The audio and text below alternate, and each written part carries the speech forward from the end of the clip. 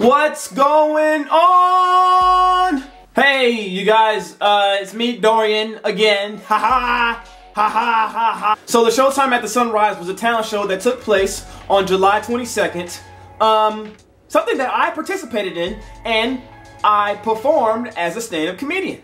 Right, July 22nd, 2017, in Fort Pierce, it went down. Talent show wasn't just hosted by anybody.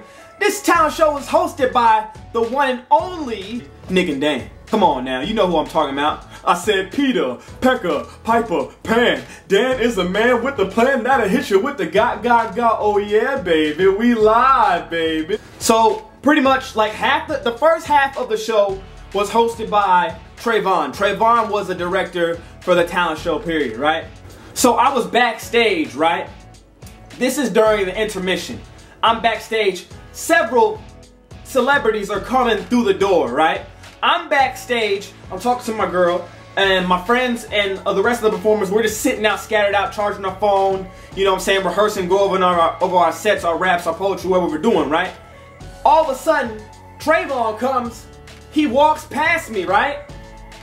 All of a sudden, out of nowhere, I see Dan, and I see Nick, he just looked at me, you feel me? Like, they walked right past me. I was the only one that saw them at first. Nobody else saw them. I don't even know why I was the only one saw them. Everybody was on your phones, man. You need to lift your head up sometimes if you want to get ahead in life. I'm just saying. So they walked right past me, right? And I'm freaking out. I'm like, yo, that's Nick and Dan. Did y'all not just see Nick and Dan, bro? Like, Nick and Dan, they're right there. Yes! Peter, Pecker, Piper, Pan, swiggle, wiggle, wiggle, wiggle, wiggle. He brought him up on stage. And all you heard was, Peter, Pecker, Piper, Pan. Dan is a man with a plan that'll hit you with the... And the audience goes, ga. Yo, it was lit. And let's keep in mind, this was after I performed. I had already performed. I was number 7 on the list for the talent show. So, Nick Nack was on the stage, right? He had Dan, Dancing Dan in the audience. Dancing Dan came up on the stage, and